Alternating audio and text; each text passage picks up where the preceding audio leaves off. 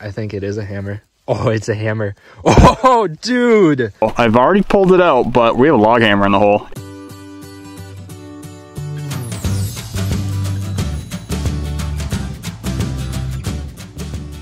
Hey everyone, I am out exploring an early 1900s logging camp.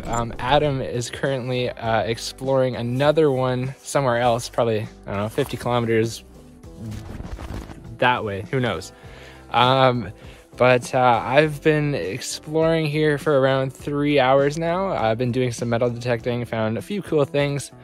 So I'm gonna turn the camera around and show you some of the things I found.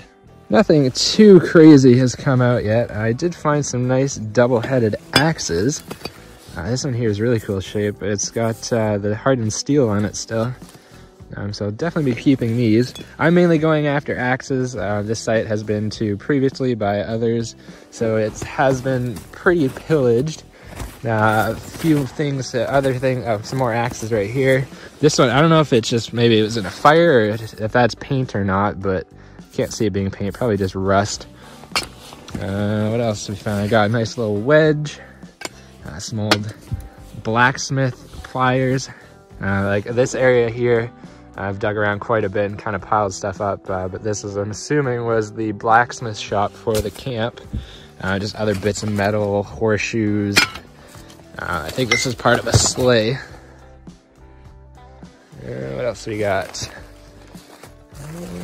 Yeah, I think that's about it for now, but I'll turn the camera back on if I find some more. Oh, I totally forgot about this. A giant crosscut saw blade. And I bet you probably would still cut too. Okay guys, getting a bit excited here. I think I might have a hammer. Now, not just a regular hammer, but a log hammer. I'm sure Adam's probably explained before, but what they would do with these hammers is they'd have like the company, like the logging company logo on it, and they would actually stamp the ends of the logs so they know whose logs is from whose companies when they get to like the sawmills or when they're floating down river, etc. And I also just mentioned that it is December 15th. Not usually out exploring this late in the season, but the weather has been pretty mild and the ground is not frozen yet. So, oh, hello twig. Without further ado, I think it is a hammer. Oh, it's a hammer. Oh, dude! Holy... Oh my god. Wow. I'll have to check and see which hammer this is, but oh my god. That is awesome. And yes, Adam, you're gonna have to bleep that out. I don't even care. Dude, that is awesome. Wow, I'm actually a bit speechless. I didn't think I'd actually find a hammer. I was just coming out here looking for axe heads mainly, because like I said, this site has been explored before quite thoroughly, but wow, it's like a wrench or something. I think it's like a wrench. I don't know. Pretty cool. I'm gonna have to do some research. I'm sure Adam will probably put the company up on screen here and a picture of it cleaned up, but that is freaking awesome. Still cooling down from the excitement of that hammer, but I have another one. Just kidding. I don't actually have another one. Can you imagine though? So I'm digging through these stove parts here. Well, stove parts and just random metal, but found an axe head, just a single axe, but check this out. I flipped it over and I started cleaning it off on here. There's a maker's mark on it. I haven't ever found one with the mark on it here. But I think it says Walter and Sons something. It's hard to make it out. Hill PQ, so I think Hill Quebec? Hull Quebec? I don't know. I'm gonna have to clean that up and do some research on that as well. Maybe there'll be a picture of it cleaned up.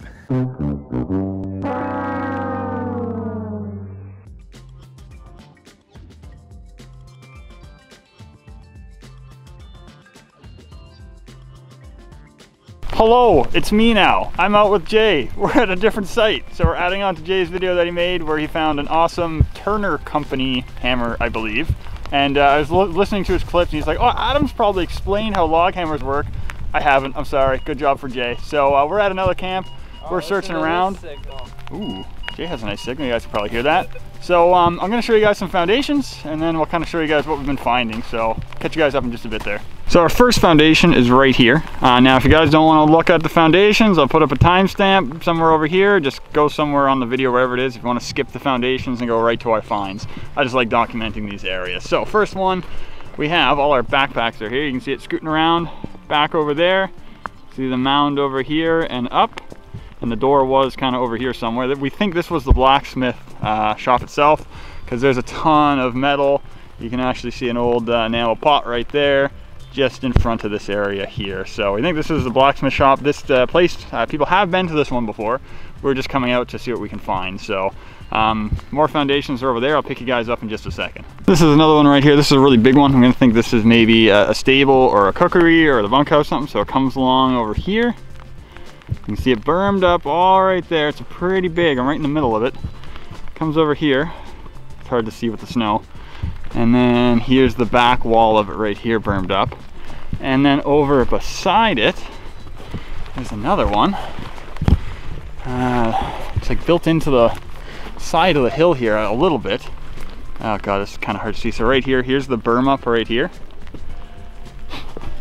And then they had, this was the middle spot where they kind of mounded both sides. And then up top here, and it is friggin' rainy out. It's actually like mid-December. It's wild. We're able to be exploring in Northern Ontario right now. Yeah, you can kind of see it scoot over here. There's the corner of it right there. And then comes over, basically where the other one was there, and around.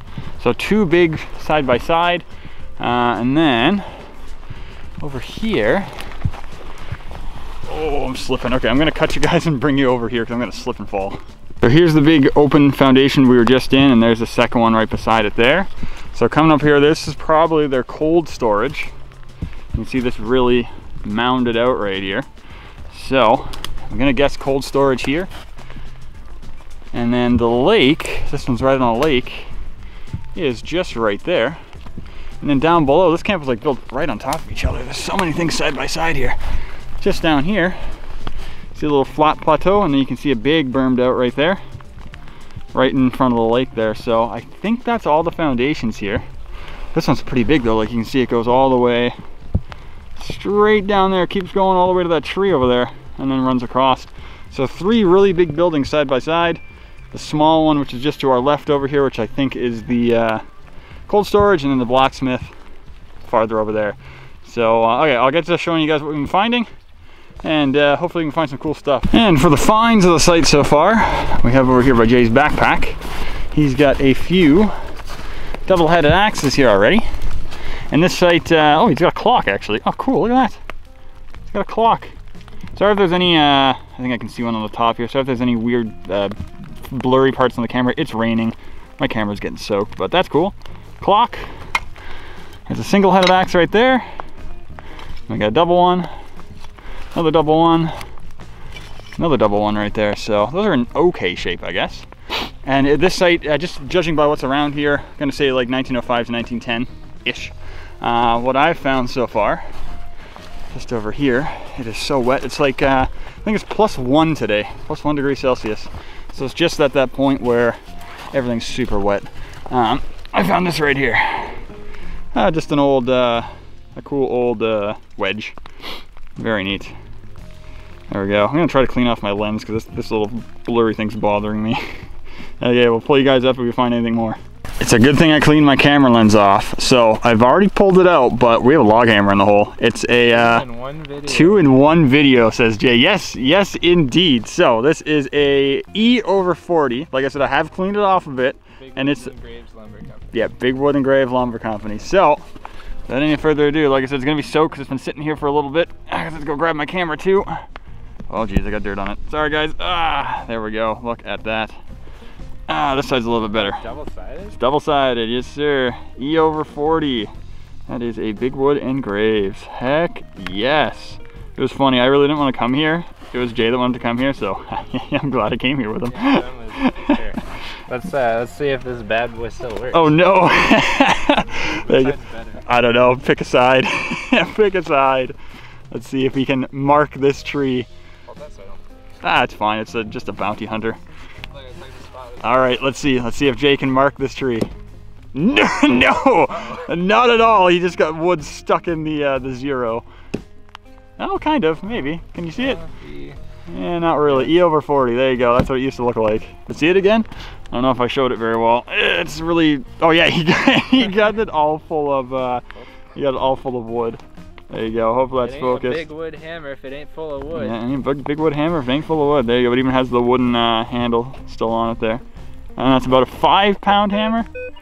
There you go. I wouldn't do that by my camera, so with a metal detector and a camera like this. There we go. Very, very, very cool. Let's see if I can put it on the ground here. Yeah, that's. Adam, are you gonna go to more places that I suggest? I might go to more places that he suggests, indeed. God, I gotta get that wood out of there now. There we go. Awesome. Sweet. So we'll see if we can find anything more. Yeah, 2 log hammers at 2 different sites, 2 different days, in 1 video. Crazy. Nothing else, nothing else. Nothing more really came out of this site. So we're gonna be heading off, and he's got a backpack full of axe heads, yeah, so we're gonna be heading out of here. We got that awesome hammerhead. Oh my goodness, that is just beautiful. So super stoked with that. And yeah, we're gonna go on to another site. I think back to the one Jay was at the other day, I think. God, it is wet and soggy out right now. Yeah, he was there yesterday, so we'll see you guys over there if we find anything. Meanwhile, we're at the other site now. You can see the tote road coming straight through here. This site, there's only like 1 real visible foundation, which is over there, which is the cold cellar, but it's way over there. So maybe on the way out, I'll get it. It's the reason why I'm turning on the camera. We do have a few other finds I'm gonna show you, but Jay just pulled out, what do you think it is, an iron or lead ingot or something? Yeah, so this is what we're met with. I pulled this out of the hole over here. And it seemed like, oh, there's writing on it. And check that out. There's writing all on that. So we're gonna. Yeah, we're gonna take this out, try to take this out live, because I don't even know what the heck that is. So it looks like lead, maybe. This is probably how all the metal came in. Yeah, you never know. Are you gonna even be able to get that out? I don't know. I mean, I might just turn on the camera in just a sec once Jay gets this, because it's gonna take like 15 minutes. So I'll turn on. Oh wait, can you dump it? Just new clip. Okay, new clip. All right. Jay's working on whatever the heck that thing is, and it's not metal. It's like a rock or something that's embossed, which is kind of interesting. So here's some other finds right here. We have some blacksmith tools. We have an old hand drill. We have a log turn right here with the pike thing still in it. That's kind of cool. This weird thing, which I'm not too sure what that was. Maybe for getting air onto a fire or something? I don't know.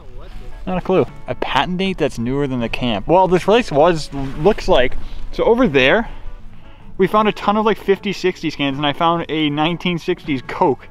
So I think a trapper used this area, which is odd, unless something else was thrown out over there. Let's see. He thinks it was a bucket that had an imprint on it, and he poured concrete or something on it, and it just embossed itself. Let's see. Continental Red Seal Container Trademark, registered 1928. 1928? Yeah, what? This camp is Toronto, not. Montreal, 26, 25, 48. Huh. Yeah, no, I don't know. It's not metal. I think it's like graphite or concrete or. That's weird. Well, if you can get that out, I don't know if I'm gonna drag that out. I'm not dragging that out of here. Kind of cool. All right, interesting. At least we got that. All right, so back over here with some of the more finds. There's a big old, what is it here? Crosscut saw. I actually have 2 more by my bag. I might try to drag one of them out of here. Oh, what else we have? Oh yeah, his weird little hook thing. Let's see. There we go. Yeah, this weird hook-mabobber. I don't know if it's focusing. So if there's water on my camera, I can't tell. I don't think this thing's, there we go, it's finally focused. There we go, neat. You can like, stab someone. I'll put this in the pile over here. There we go. Jay also has, oh geez, I'm tripping on things. This was kind of funny. I put it on the little pile there. So it's a, here, I'll hold it by here. This is a root that grew through the axe. And there's a weird hole on top, which is odd too. That's actually rather funky. Goes right through the top. That's not the handle. So, And what were you saying? It's still what now? It still cuts. Oh no. Oh my god, look at that, eh? Oh man, that's funny. All right, what else do we have? Anything more? I think he has a bunch of things over here. Mike's grabbing something there. Yeah, more axe head there and there as well. So I'll meet you, I don't know, I'll meet you back over by my backpack. Oh God. And I'll show you the crosscut saws I found. These are the other two crosscut saws I dug up. So those are kind of neat. Those are, God, I bet you those are like a foot in the ground. It took a good 10-15 minutes to pull each of those things out. They're not in bad shape. They're not bent. They're not warped from any fires. So, and they're probably about 6 feet. And the 6 foot ones are about a little bit, well, let's see, are they taller than me? Let's see, sorry, you're not seeing this, but yeah, so I'm 6'4", and those are a bit higher than me. So there you go. Very cool. I'll see if we can find anything else out. The rain kind of let up a bit, but it is soaking wet here. So yeah, we're still having fun. No more log hammers, but yeah, the day's not done yet, but not very many high hopes coming up. So all right, well, if we find anything more, we'll show you guys. We're gonna be wrapping up real soon, but before we do, coming over here, found a little bit of a bottle dump. Looks like it's their cookery area. So I'm stepping on things we found. The reason why I say it's a cookery, here's all a ton of utensils. You find that lots of these camps, just a stack of utensils. Started digging around. There's basically a surface bottle there. Got another one right here. And we got another one right there. So we'll start with the surface bottle over here. Pretty sure it's just gonna be a wine, or a whiskey, sorry. Amber whiskey. Oh boy. Yeah, that's just a plain standard amber whiskey. That's a tooled one, or that's applied, sorry, that's applied. So 1905, 1910, we're putting this camp. Then, I think there's another alcohol right here. That is a 3-parter, I think. Let's see. A little bit of a aqua, that's a whiskey again, whiskey wine. And is it a 3-parter? It is a 3-parter, yeah. So, let's see if I can bring it here for you guys. It is so wet right now. Oh my God. Can we see the 3-part mold? Yeah, it looks like you guys might be able to see the seam right there going up and across. So that's an older alcohol. Fantastic. And then I'm gonna bet this isn't the electric oil right here. Yeah, that's an electric. And that is not obviously not a Newcastle. There is not that old, but get it to focus here. Come on, camera, I know. I would wipe this off, but if I try, it's going to get even worse. But that's a Northrop and Lehman electric oil, and that's internal and external use. I don't know if I can get that to show a little bit better for you guys. There we go. Very common bottle, though. I'm gonna pause the video right here. Future Adam here. So the bottle we dug up. The Northrop and Lehman I just showed. This is it here. Now, it was wet, cold, and miserable, so I didn't really recognize what it was.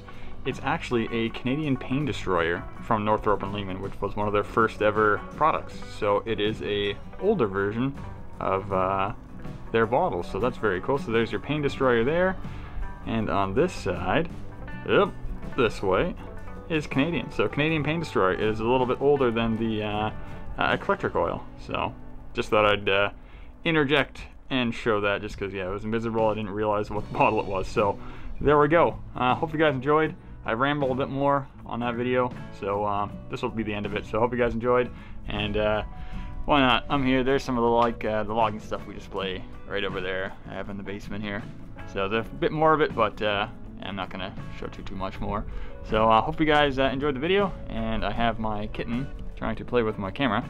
So hope you guys enjoyed, and we'll see you guys in the next video.